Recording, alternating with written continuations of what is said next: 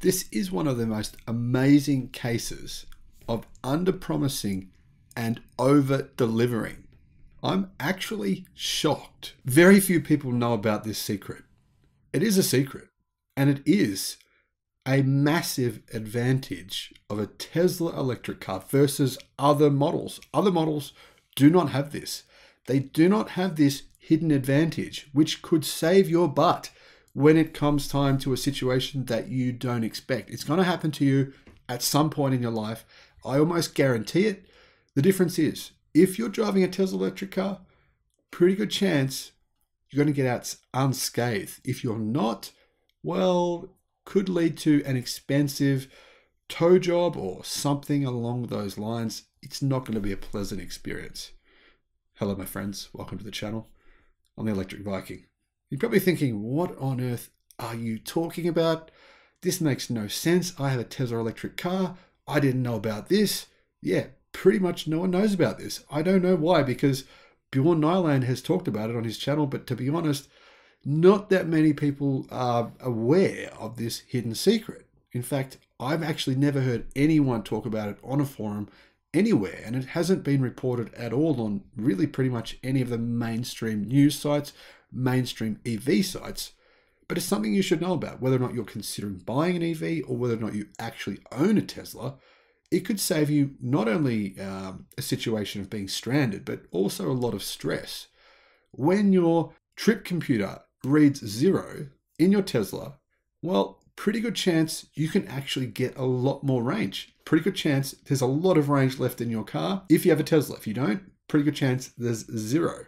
This sounds like I'm spouting some kind of like Tesla fanboy nonsense, but actually it's true. Now this applies to the Tesla Model 3 rear-wheel drive, standard range plus, SR plus rear-wheel drive. It's kind of confusing because Tesla call it the rear-wheel drive model or the standard range plus, depending on which country you're in. It also applies to the same model of Tesla Model Y as well. And of course, these two models are the cheapest models that Tesla sell for the Model Y and the Model 3, so they're the most popular.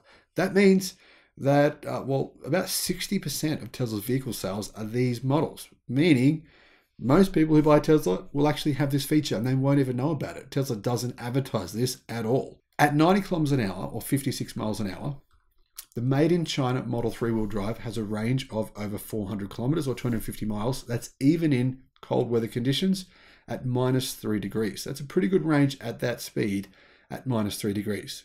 Tesla has enormously improved the cold weather performance of its cars. Now, that is the range until it says 0 state of charge or 0% state of charge on the dashboard. But actually, the battery has a massive reserve capacity that other EVs do not have. And am I saying this because I'm speculating? No, I'm not speculating. The testing's been done. The evidence is there. There's plenty of videos showing it, but you've got to be patient and actually watch them. And yeah, whether or not you have the patience to watch all these videos and watch all this stuff when, to be honest, you're just looking for a little bit of information summarized. Yeah, not a lot of people do. Earlier this month, Bjorn Nyland had an opportunity to check a brand new Model 3 rear-wheel drive and run it past 0% state of charge, which a normal driver wouldn't really do usually unless they had to. Maybe the chargers weren't working. That could happen. Happens a lot, right? You think there's some chargers you can use. You go there. Oh no, none of them are working. I mean, if it's not Tesla chargers, that's actually pretty common. Then what do? You go, well, where are the next chargers? Well, if there's none near you, let's say you're on a road trip, well, what happens, right? Some kind of crisis, or you keep driving and just hope that your car actually can get to your next destination. The Scan My Tesla app indicates that the car has about 60.6 kilowatt hour nominal battery capacity and around 7 kilowatt hour energy buffer below 0% state of charge, which is a surprisingly high value and more than 10% of the total. That's massive. 60.6 kilowatt hours of usable battery and then a 7 kilowatt hour buffer. So can you actually use the 7 kilowatt hours? You can. I mean, you probably don't want to do it all the time, but you actually can. So the battery pack size is actually closer to 68 kilowatt hours when people think it's 60. Now, it sounds like a small battery pack. It used to be smaller. Tesla's actually increased the size of this pack. However, there's one thing that Tesla's vehicles have. They're much lighter than the competition, much lighter. There is no one making vehicles as light as Tesla, for the size of car. If you compare the size of car, I do this on the channel all the time. You guys might have seen the videos. I'll compare the same size car, the same wheelbase, the same interiors, very, very similar. And always the Tesla vehicles are substantially lighter, 10 to 30% lighter. It's a big advantage. And it's why that battery pack, which sounds small, actually gives you a lot more range than you think it would.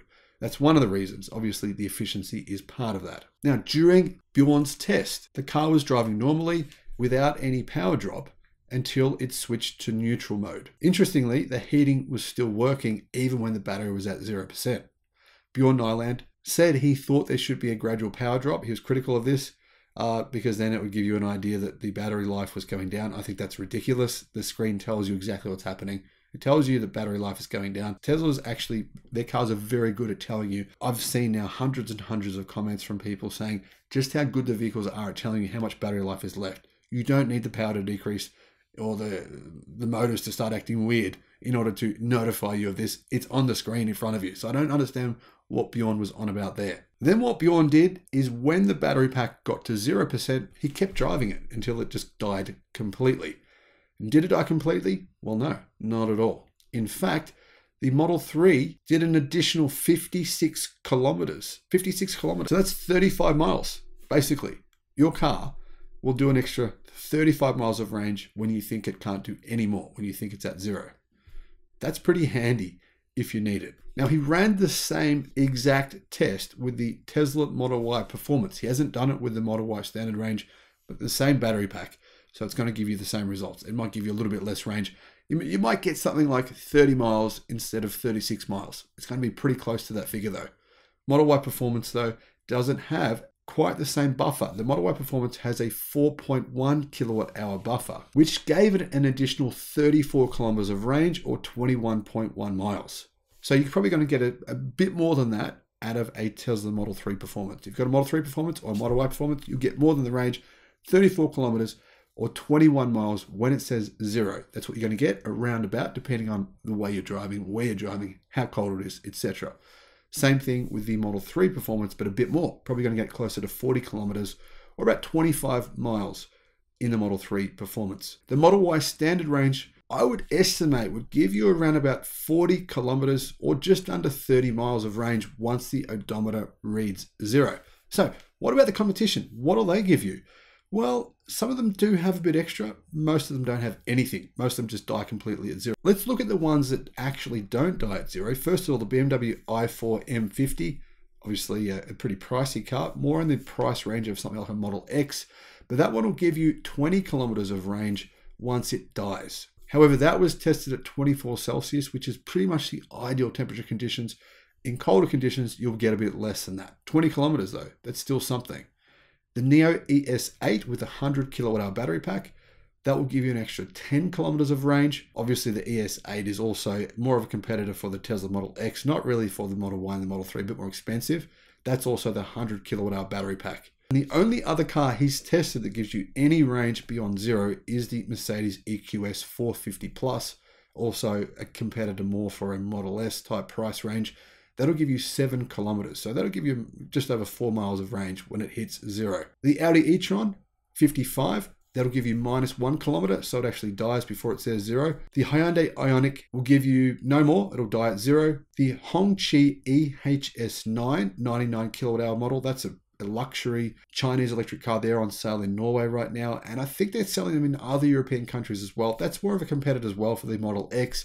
That car will die at 0 as well. The MG Marvel R, that'll die at 0 as well. The MG4, 0 as well. The Xpeng P7 Performance Wing, 0 as well. As you can see, even the cars that will give you a bit of extra range, it's only a very small amount in comparison to the extra range you'll get in your Tesla car.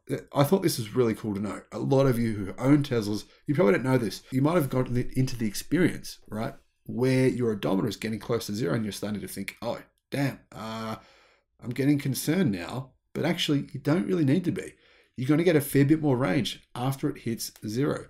That 7 kilowatt hour extra battery reserve is pretty big. And you can see why. It's going to give you an extra 56 kilometers or 35 miles of range, even after the odometer hits 0. I'm going to preempt the comments that are going to... I am sure going to be in the comment section below, going to be false. They're going to mislead you into thinking that this video is incorrect. Now, people are claiming that something with an LFP battery pack, if you don't charge it to 100% or discharge to 100%, something can happen with the battery management system, and what it does is it gives you a bigger buffer, and if you reset it, it resets itself, and that's why there's a 7 kilowatt hour battery buffer here in this car. Incorrect. Sorry, my friends. False, false, false. The reason being, if this were true, why are we seeing the exact same effects in Tesla's vehicles, which have NMC batteries and not LFP battery packs?